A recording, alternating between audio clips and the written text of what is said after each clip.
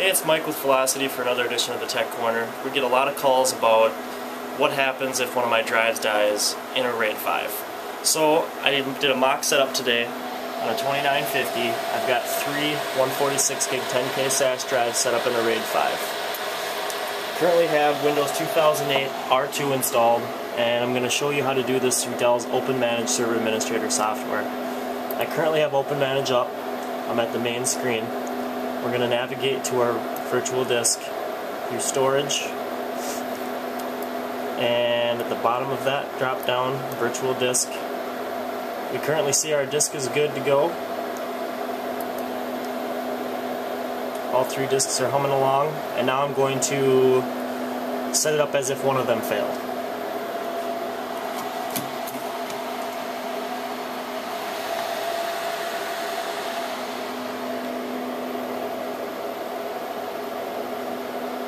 We now see that our virtual disk is degraded. We had a drive failure, disk 2.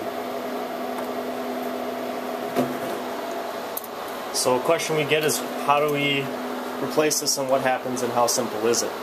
Well, what you want to do is our failed drive on our left is a TK237 part number drive. So we're going to replace it with the same part number because it has the same firmware on it. We also want to match the specs. If you can't match the part number, you can match the specs. So 15K performance, 146 gig SAS drive. We're going to place it in the exact same spot that our failed drive was, which in our case is ID2.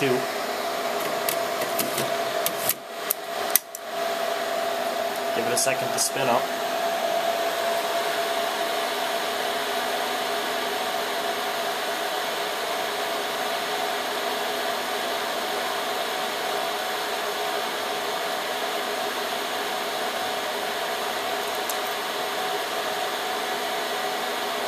And now we're going to go back into OpenManage.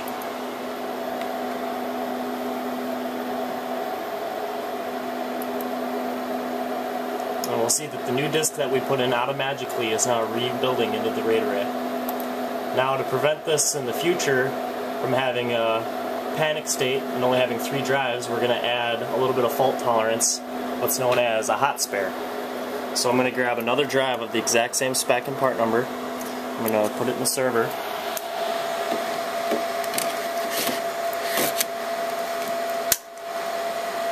Give that one some time to spin up.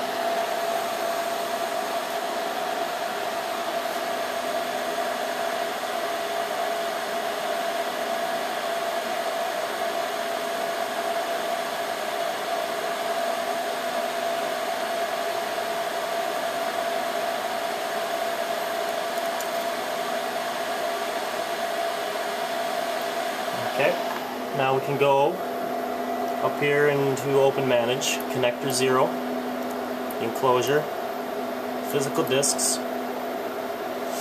and we'll see that ID3, which we just put in, is ready. What we're going to do is assign a global hot spare, execute,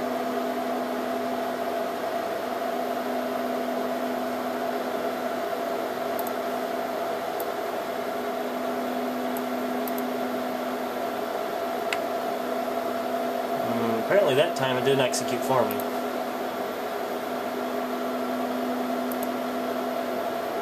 Oh, it did. I'm sorry. So what happens now is, if once this is done rebuilding, you're up and running, if any of the drives fail, this global hot spare pops right into place for you, which gives you time to pick up another hot spare to replace that one with, giving you fault tolerance. And that is how RAID 5 works if a drive goes down.